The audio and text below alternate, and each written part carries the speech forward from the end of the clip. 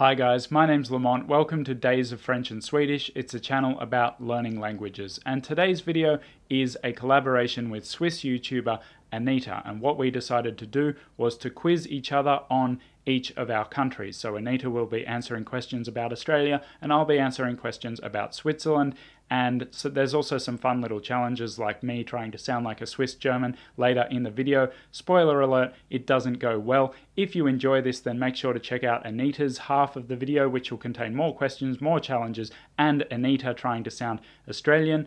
I hope you guys enjoy it. Let's do it. That's fine, Yeah. Okay, cool. yeah. Okay, you ready for questions? Yeah.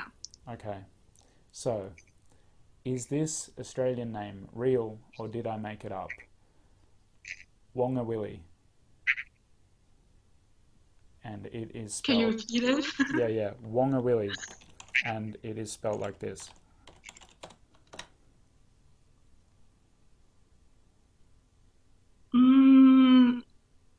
I want to say it's real. It is, correct. Oh, okay. It is actually a suburb of my city. Now it's my turn. So, is this Swiss place name real? Arschwald. That doesn't sound crazy enough to be made up. I'm going to say that that's real. It is, yeah. Do you know what any of the two words mean that I combined? Arschwald. No. Okay, so in German, Wald means forest, Okay. and Arsch definitely means ass, but this word actually comes from Romansh and has a Latin origin, which so it originates from the word arsus, which means burnt, so burnt forest. Okay. Yeah. Wait, But yeah. So are you saying that it sounds like the German for arse forest? Or Yeah. as... Okay, so I didn't consider the meaning of it properly, but I just said it sounded real, so it's... One of these three place names is not real, and the other two are real. A. Humpy Bong, B. Gimme Gurra, C. You Potty Pot Pon. So A. Humpy Bong, B. Gimme Gurra, C. You Potty Pot Pon. Okay, I'm gonna go with B. Yes, that is the one that is incorrect. Very good. That's made up. How did you know that?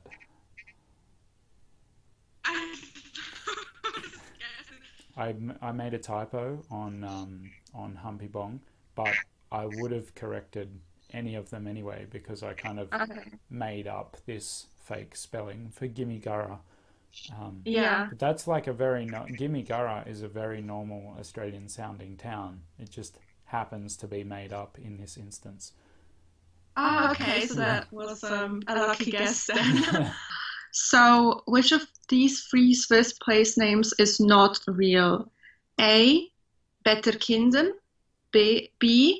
Teichbach, or C. Rotzenwil?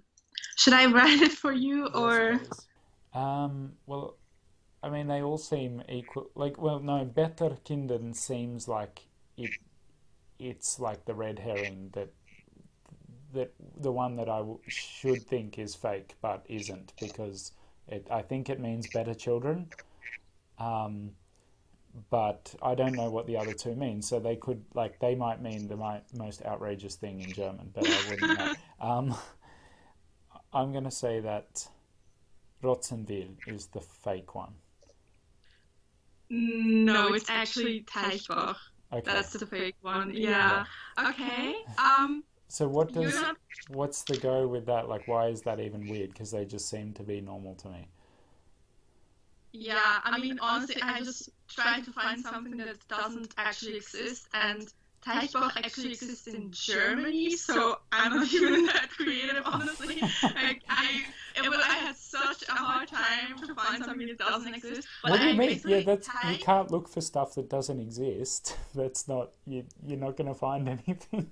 I just Yeah. meant to make them So up. Rotzenwil, the one you thought was Yeah. wrong. Yeah. The funny thing is that Rotz means snot. Oh, okay. Yeah, yeah. So I kind of see why you would think that that one is fake. I guess like German speakers would also think that that could be fake. Yeah, but So yeah. I just thought actually to me that one seemed like the most normal one, and therefore the fake one. Okay. Like we know that Anita speaks English quite well, but now we're like going to really put her English to the test, and ask her about a word that most native speakers probably don't know. But you get an A, B, or C for this, so it's a multiple choice. So wait, I'll write it down first. The English word meretricious means A, describing something that is awarded without being deserved, e.g., while staying in England, Anita topped the class in German as a second language, but the award was meretricious since she was in fact a native speaker. B, normally describing real estate and describing a value that is directly related to being near the ocean. Example, the apartments in Sydney Harbour are in fact small and unattractive, but they have huge meretricious value. Or C, appearing to be attractive or aesthetically pleasing but having no real substance. For example, the shopping arcade was lined with fast food counters and cheap jewellery stores that were full of meretricious necklaces and earrings.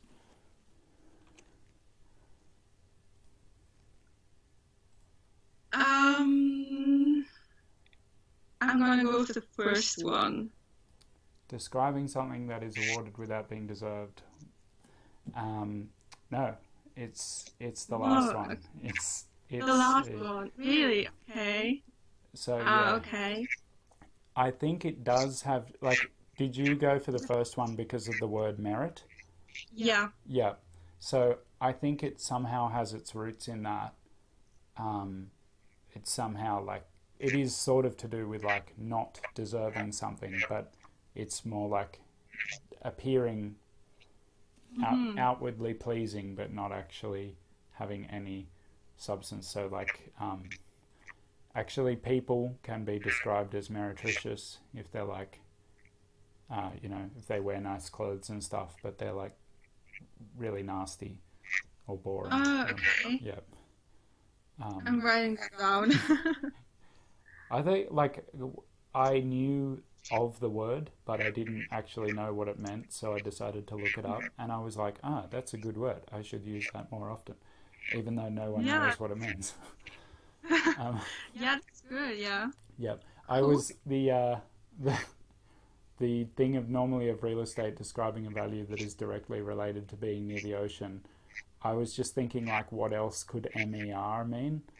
So like mer, like the ocean. That was my other. Okay.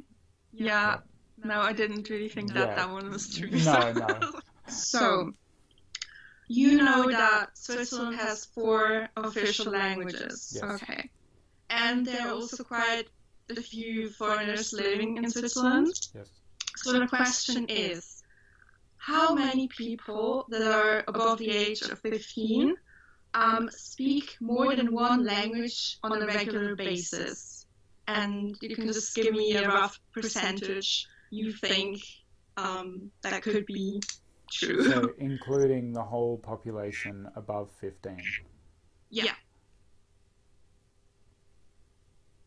On a regular basis. 40%.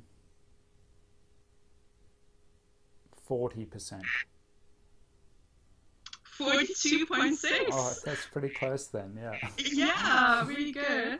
So I've asked my parents this or other people, they thought it was way above because obviously there's so many people that have a foreign background, and you would think that because we have to learn English and a second national language, that people would use it more often, but yeah, it's not even half. No, well, like on a regular basis, to me, really changes that question quite. It's because it's like I know that more than 40% of people would speak a second language, but not like on a regular basis. That's like quite a different thing. Yeah, I would say I speak more than one language on a regular basis, obviously. But most people are not vloggers though. Roughly how far over its budget did the completion of the Sydney Opera House go?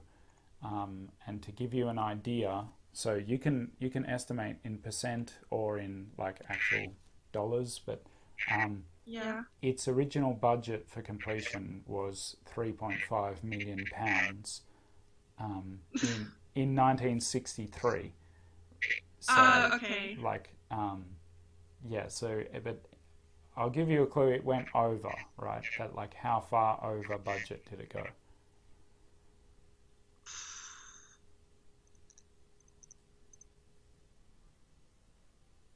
%50%. Keep going. 100%.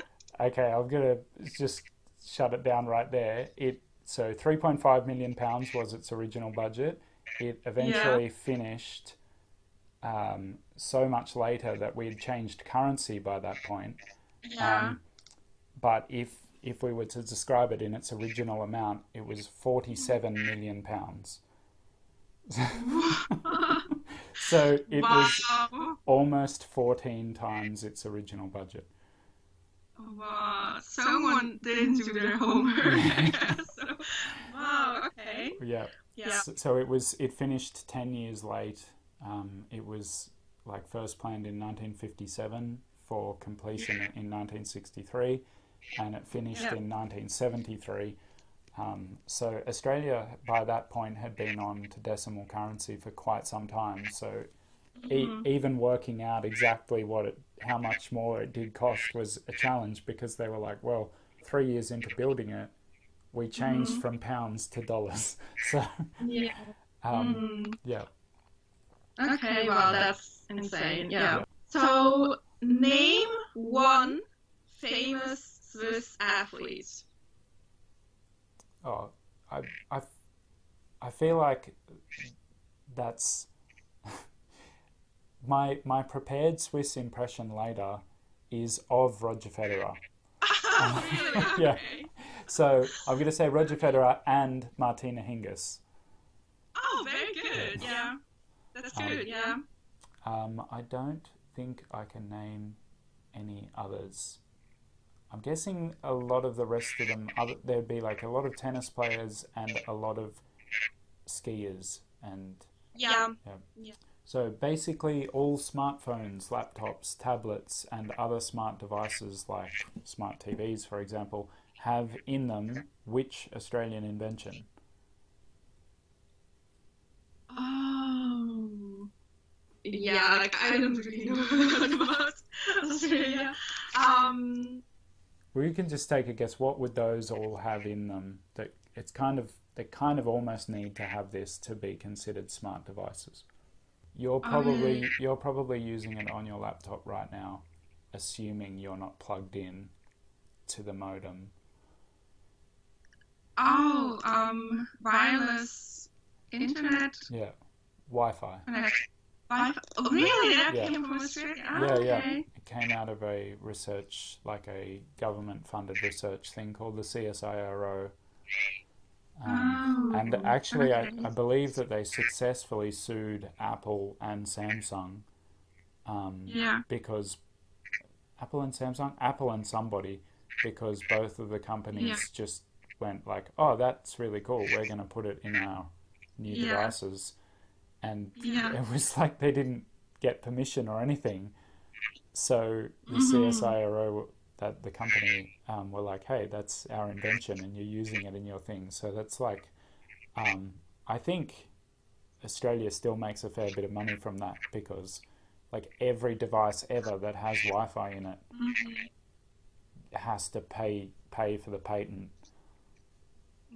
on that. So the last question I have for you in this part is, why is the country code for Switzerland CH? Ooh. But you know that that's our country code, I right? had seen it around, yeah, but no, I thought it. I think if you'd asked me what the country code is, I would have said SUI. Something to do with the pronunciation of Switzerland in when said by, and like when they said it to, like, I don't know, some English people on the radio or something, they just wrote down CHV or something. I don't know. I'm going to say it was a miscommunication with some Anglophones. Okay. Like aluminum for America.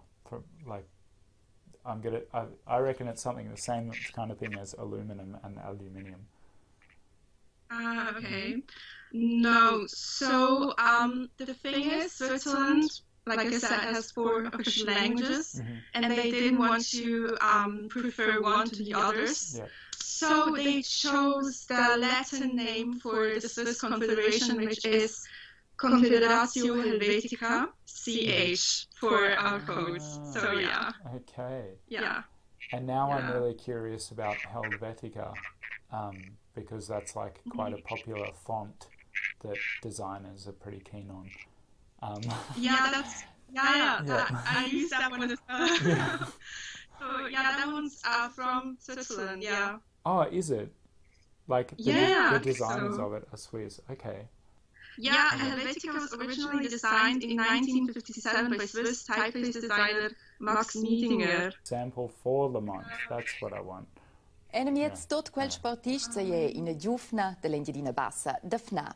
Pels Giugs Olimpics a Sochi es ella già qualificada ad Alax es ella una delle favorites per la concorrenza el slopestyle che sonda. Cicala ai, la Cetrina Josti è santupada con ella. Per me è quella der quai si tot un pas velt con.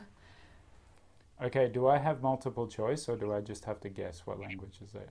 What language it is? I did 3 options. Yeah. So is this A, Romanian, B, Romansh, or C, Catalan? Whoa, that was not what I was expecting. It sounds Germanic. Like, it sounds almost like Dutch or Flemish. Well, like to a me, little it sounds bit. Italian, so yeah. Concorrenza el slopestyle che sonda. Cicala ai. Okay, at the risk of sounding like a total idiot, I'm going to eliminate Catalan straight away, because I had a friend who learnt Spanish and she could understand Catalan, and it doesn't seem close enough to Spanish, so... La Cetrina Josti è santupada con ella. Per me è quella der quai si tot un pas velt con. I'm going to say Romansh. That's true, yeah. Yes. Now, now I have to try this to sound like Roger Federer. I only prepared this today. I didn't really prepare it. Ja, vom Platz danke ich Mangler, Schweizerdeutsch oder Englischmeister. And that's as far as I got. Okay. I didn't really understand the words you were trying to say. None of them. But from the tone and that sounded good enough. It sounded like Swiss German, but it wasn't a real language. But I gotta ask you to say a specific word. Swiss people ask that foreigners all the time. Yep.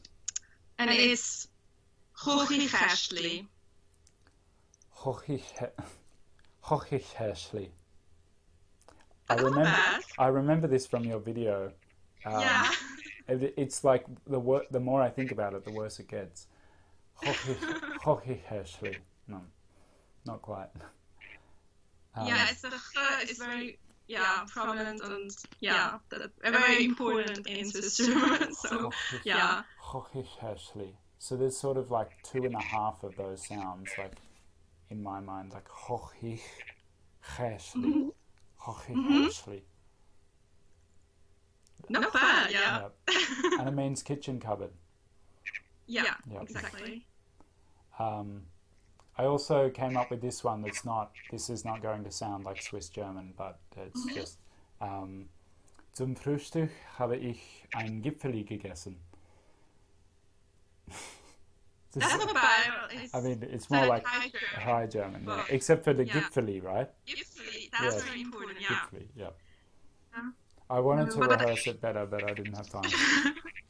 No, it's fine, it's fine.